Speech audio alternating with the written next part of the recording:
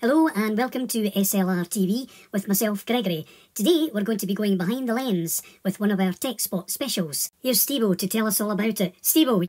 One of the questions that we get asked about quite a lot is what kind of microphones do we use? Yes, today we're going to take time out from our usual motoring mayhem and petrol tech media, where we will be covering topics and tech issues that affect us here at SLR.tv. Here's Stevo once again. Stevo. Hello. One of the questions that we get asked is what type of microphones that we use and why. So we use a variety of microphones.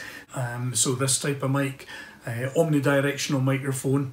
Another type that we would use is the lapel mic, which just really clips onto your t-shirt. It's quite You see, this is why I don't like working with adults or animals. Stevo, you're back on air. Action! Is the lapel microphone, which is discreetly hidden and out of the way. And of course, the one that we're going to talk about today is the Sennheiser microphone.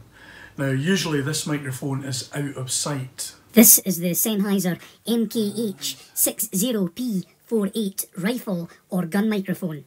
Sennheiser microphone. Alright, Stevo, I want you to remove the windshield.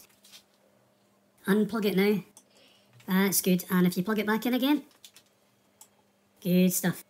Okay, let's see the mic from the left. That's it vertical, horizontal. And we'll take it in from the right hand side now. Good. Clip it back into the holder.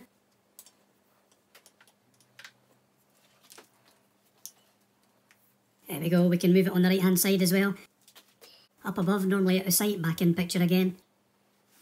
Take the windshield off. And windshield back on. There we go. We'll unplug it now and we'll use it handheld.